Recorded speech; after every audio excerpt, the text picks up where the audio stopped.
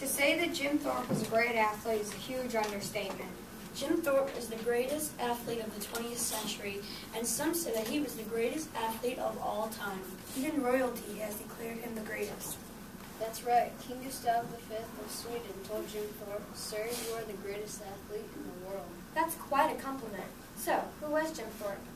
Jim Thorpe was born James Francis Thorpe in a one-room cabin in Oklahoma. He was born on May 28, 1887. Jim was part French and part Irish, but he was mostly of Sac and Fox Indian heritage. He was from the Thunder Clan. Jim was born to Hiram and Charlotte Thorpe.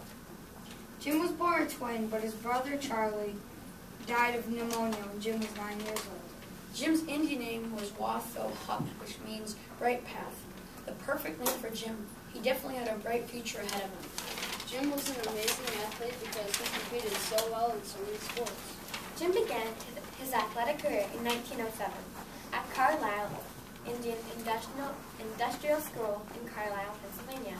At Carlisle, Jim competed in many different sports: track and field, football, baseball, lacrosse, and even ballroom dancing.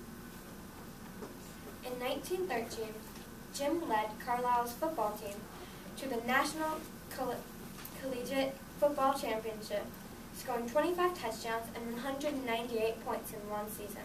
Jim participated in the Summer Olympics in Stockholm, Sweden. He represented the United States, even though he didn't become a United States citizen until 1919. At the Olympic Games, Jim won the gold medal in both the pentathlon and the decathlon. He returned home to America with approximately $50,000 worth of trophies. He was honored with a ticker tape parade on Broadway in New York City. A month after the Olympic Games, the Amateur Athletic Union filed charges against Thorpe. They said that he had played summer baseball with the Rocky Mountain Club for money, which discredited his amateur status. Jim had played for a small amount of money, so he was stripped of his medals and trophies. From there, Jim played Major League Baseball for 6 years. Jim played with the New York Giants, the Cincinnati Reds, and later with the Boston Braves. His best season in baseball was his last. He batted .327 in 60 games for the Boston Braves. Jim Thorpe also played professional football and helped the Canton Bulldogs win their World Championships in 1960, 1970, and 1990. The Bulldogs were one of the 4 teams that made up the American Professional Football Association, which later became the National Football League. Jim was elected the APFA's first president, but continued to play football and coach for the Canton Bulldogs. He played for professional football for 6 different teams between 1920 and 1928.